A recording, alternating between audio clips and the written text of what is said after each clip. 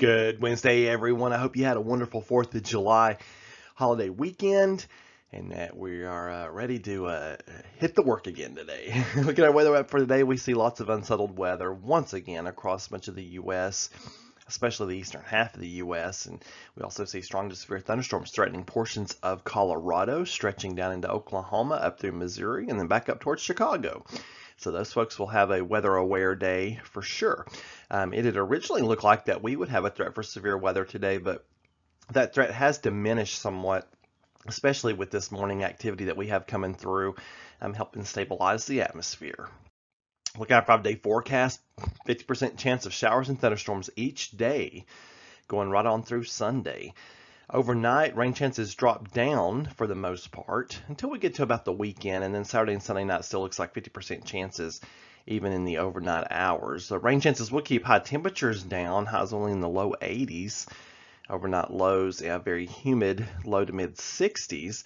In fact, it'll be warm and humid every day, and that's what will help kick off these showers and thunderstorms along with a series of disturbances that'll be coming through. So it's a little bit of a nuisance when making outdoor plans, but believe it or not, we're still, some folks are still at a little bit of a deficit for some rainfall, but we need to be careful not to turn too dry in the summertime, that is for sure, especially in June. We don't want to be, or in July now, right?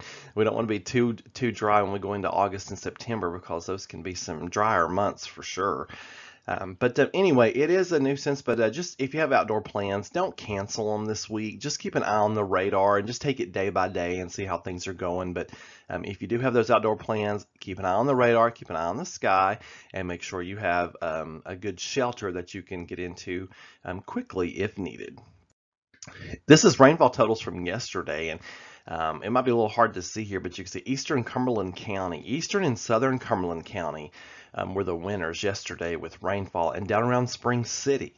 So if you could zoom in, I should have zoomed in on this a little bit more, but if you could zoom in, there's an area like right there in eastern Cumberland County that looks like got anywhere from 2 to 3, maybe even 3¼ inches of rain. And here we are in the northern and western ends of the county and didn't get a drop. But down around Spring City is also a bullseye for 2-3 inches of rain in some places. So interesting situation, isn't it? Look at that, all the white that you see, that's no precipitation, but then you got your little areas that get your higher totals. On this day in 1687, Isaac Newton's great work Principia, published by Royal Society in England, outlining his laws of motion and universal gravitation.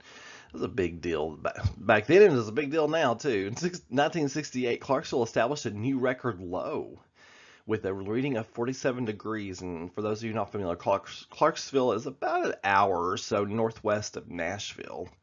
Crossville set a 50-degree low that morning. 50 degrees. That's a crisp morning in July. In 1891, 16 horses were killed by hail, and many more had to be put to death due to injuries from the hailstorm at Rapid City, South Dakota. So that hail can be a big deal. It's a miracle to me that more people aren't hurt or killed by hail each year, but most people seem to be able to seek shelter pretty quickly in those types of events, thank goodness. You folks have a wonderful Wednesday, and keep looking up for even more weather information to keep up with all the crazy weather. Just keep it right here at meteorologistsmart.com.